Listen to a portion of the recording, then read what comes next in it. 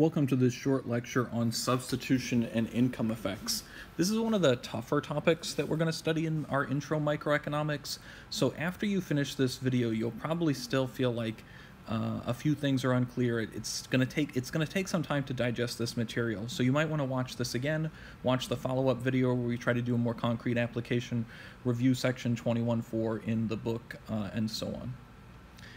So basically, the point of substitution effects and income effects is to help us think through what the consumer wants to do when the price of one of the goods changes.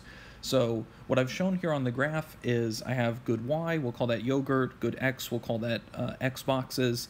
We have some budget constraint, this straight line here that I've drawn in, and I've shown that at point A, I'm reaching my, I have my optimal bundle. And we can tell it's the optimum because we can see that, you know, to the best of my ability, I've drawn in this indifference curve, this curve here, tangent to the budget constraint. So there's no half almond, as you saw in the previous half almond video. If we had a half almond, then we'd be able to use that two-step technique for improving upon A, but because at point A the two curves are tangent, we can't use that technique. We can't improve upon A.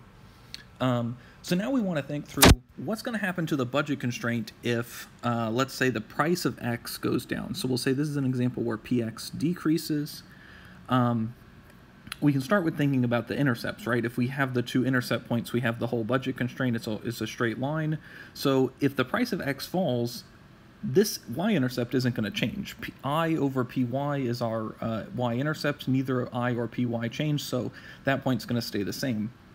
But the amount of X we can buy is going to increase, so intuitively this intercept should be shifting out. And if we do the calculation, I over px is this intercept. If px goes down, that means I over px went up. So this intercept is going to shift out. So our new budget constraint will have the same old y-intercept, but a further out x-intercept, and it'll still be a straight line. That doesn't look perfectly straight. I did my best. Just imagine it straight. And finally, another thing to observe is that you can see how between the original budget constraint and the new budget constraint, the slope has flattened a bit. That makes sense because we know the slope is px over py. It's the price ratio. So if px decreased, the slope is going to flatten. So everything kind of matches up with what we'd expect. So now we want to think about I, as the consumer now, can afford to buy more stuff, right? There's a new budget constraint that's a little further out. A is not even on my budget constraint anymore, so A is clearly not my optimal bundle. So how can I figure out my new optimal bundle?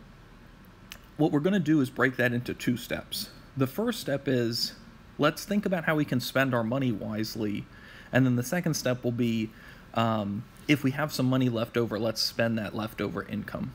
So it's a lot like the two steps we saw in the no half almond video. And if you haven't watched that one, I'd pause now, go back and watch that one, and then come back and finish this video. So the first step is going to be, I'm at point A, but at point A, the slope, the MRS, the slope of the indifference curve, doesn't match the new budget constraint. It matches the old budget constraint. Because X has gotten cheaper. So what I want to do is basically substitute, to spend my money wisely. I shouldn't be buying as much Y anymore. It makes sense to start substituting some X in place of Y. So I can save some money by moving along this same indifference curve. Right, this one right here, the only one I've drawn in. I move down along that indifference curve to a point like, let's say, B, where I have a wiser or smarter way of spending my money, right? That's more in line with my new price ratio. And the way you know when to stop is you keep moving along from A to B until you get to a point where the slope matches the new slope of the budget constraint. So this slope at point B is supposed to match the new budget constraint slope. In terms of, you know, how do you know what that point is? We're not going to be calculating that, so don't worry about it. The important thing when drawing the graph is to show the shift that you're substituting towards X because it has gotten cheaper, and thus that's like a smarter way to spend your money, is a little more X and a little less Y. All right, so we've spent our money more wisely. We've substituted towards B. A kind of natural name then for the movement from A to B would be substitution effect. So the movement from A to B is our substitution effect. I'm labeling that down at the bottom. And now you can see we still have money left over, right? we don't want to stay at B, because then we'd not spend some of our money and we wouldn't be getting as much utility as we potentially could. So the next step is going to be that we're going to jump from B to some point on the budget constraint and spend all of our income.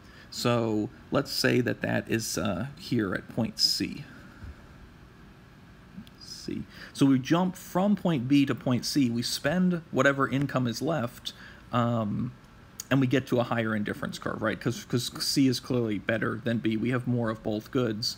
So the movement from B to C, where we spend whatever leftover income there is then a natural name for that would be income effect. So we call that the income effect. When you combine these two movements, the total change from the initial A to the final C is called the total effect. So total effect is from A to C.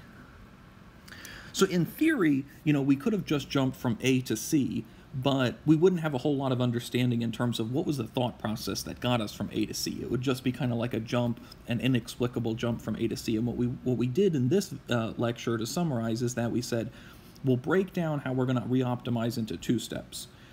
Our budget constraint is different because the price of X is lower. Because the price of X is lower, I can spend my money more wisely by substituting X in place of Y. So I move along my original indifference curve, substituting X in place of Y. That moves me from a point like A to a point like B. Now at B, I'm spending my money wisely, but I'm not spending all of my money. So from B, I can jump up to C by spending whatever leftover income there is, and we call that the income effect. So these two steps should seem familiar because they're a lot like the two steps we used in no half almond to get from a suboptimal point to an optimal point. Here we're going from A, which is no longer optimal, to C, the new optimal point, using two steps. Step 1, from A to C, the A to B, the substitution effect. Step 2, from B to C, the income effect. All of this was very abstract. We didn't put any numbers on this or anything. So what the next video does is does a concrete calculation where we do a substitution effect, calculate how much X changes and how much Y changes, then do the income effect, calculate how much X and Y change, and kind of put all the analysis together. So I hope you continue watching the next video in the playlist. Thank you.